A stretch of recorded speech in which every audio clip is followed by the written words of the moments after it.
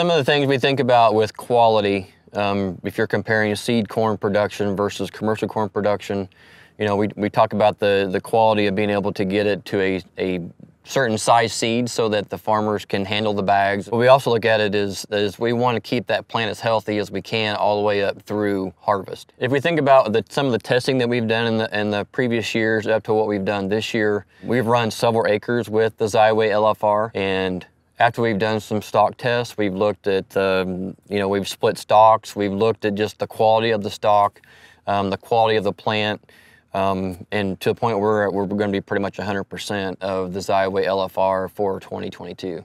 So in late July, mid-July, we're looking at spraying fungicides.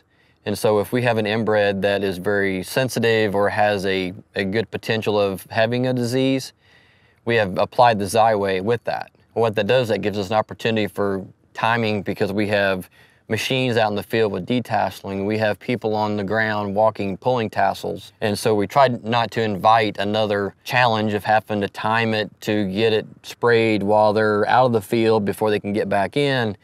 And so actually the Xyway product has allowed us to give us more flexibility, because it actually protects that plant more than running 2 applications of a foliar fungicide. So we feel like that's been a big advantage, not only from protecting the plant, but protecting the workers out in the field, and as much as just cutting back on the amount of stuff that we need to spray in season. Honestly, I think the Xyway product, being able to look at where it was at the beginning, and you can walk across the plot and you can see it from 3 treatments away that something's going on with this, and you want to be involved in it, you want to be a part of it, and then being able to put it on your own farm. That's what all the farmers want. It's like, okay, it works, but does it work on my farm? Well, it works on our farm.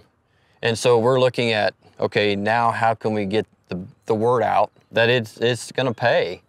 And, you know, I'm excited about it, because one, it's gonna make my job a little bit easier. You know, we're still gonna have to use it at planting time. There's still gonna be some things that we gotta adjust. But now that season, now we can worry about the crop and not worry about as much logistics.